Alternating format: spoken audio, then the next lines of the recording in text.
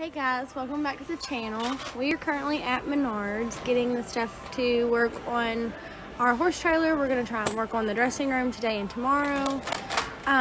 Caleb is currently getting some self-tapping screws and we shall see where today goes. So stay tuned.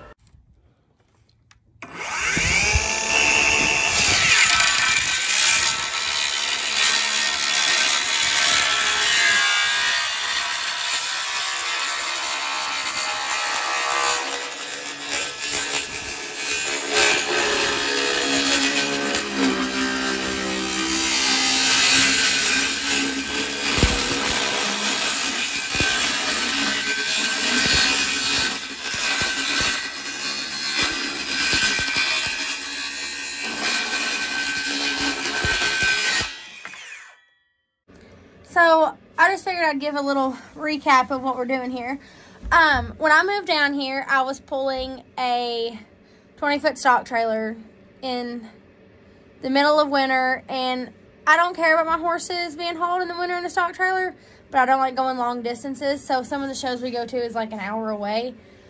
And so we purchased, it's a 4-horse Cherokee. It's got a little tiny dressing room here, just big enough for something that I can pull. All my stuff fits. I can take my 3 horses. And when we bought it, it had blue carpet here, and all this was like a funky, it had like weird rope along the top. So we're just working on remodeling it to make it to where it's, if I need to stay in it, or me and Caleb need to stay in it, we can. We also got a 4-horse because we could haul our Razor, but our Razor is currently for sale, so hopefully it will sell here soon, and we can really focus on the next part of this journey, and that's buying us a living quarters horse trailer.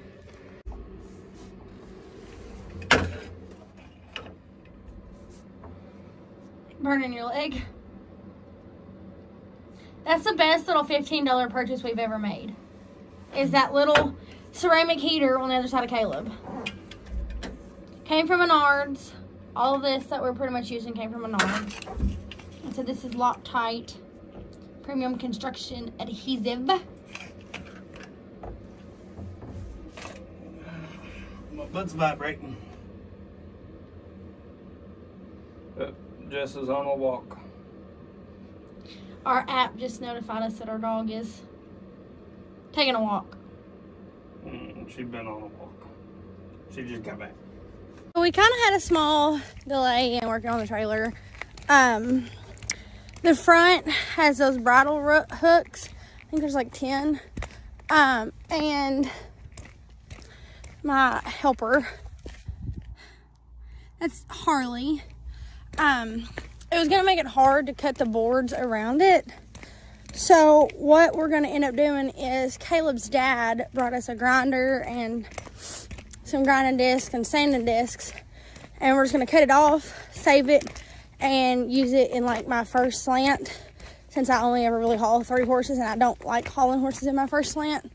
And we're going to try and reuse it there, and if not, well, then it'll be good to keep, and whenever we build a place, have a bridle rack to put in our tack room.